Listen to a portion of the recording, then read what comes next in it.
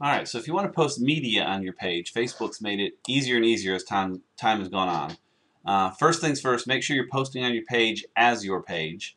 That happens by default, but if you have the use Facebook as, make sure you're using it as your page. You can see now it's prompting me to use it as myself again, which means I'm currently using it as the page. You get some nice links at the top that make things pretty simple. If you want to upload a photo, just click that. You can upload a photo from your hard drive, take one with your webcam, which I don't ever hardly use. I'd rather take a little better picture and use it. Or you create an album with a bunch of photos, and they make it pretty simple when you go through there. Just grab the file, post it up there. Obviously add some text about it, tell people what they're looking at, and share it. Pretty simple. The links are kind of cool, the way they do links. We'll do like CNN.com. Attach a link.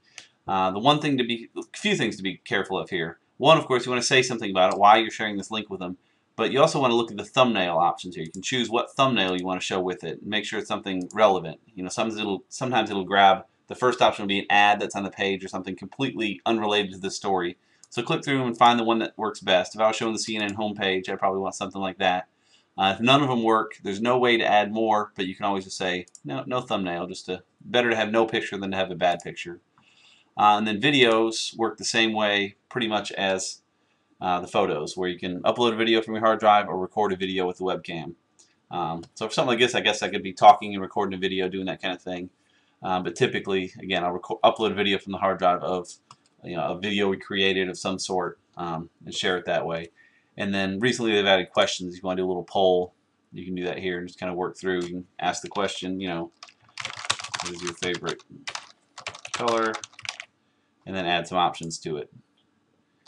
Red, not Red Bull, red, blue, green, whatever you want to do. There we go. And then you want other people to be able to add their own options to the bottom. Something like this, maybe it makes sense. They could add fuchsia or magenta or whatever random color they want. A lot of cases, you don't want people to add options. If you're asking, which is the best team in the SEC, and you list all the teams, all you're going to do is get people putting in weird stuff down there. But anyhow, use those. Media really tends to get a lot more interaction than just static posts. If you're sharing pictures and videos and really being more interactive, you'll probably get more people liking and commenting on your content, and hopefully doing more for your page. So there you go. Hope that helps.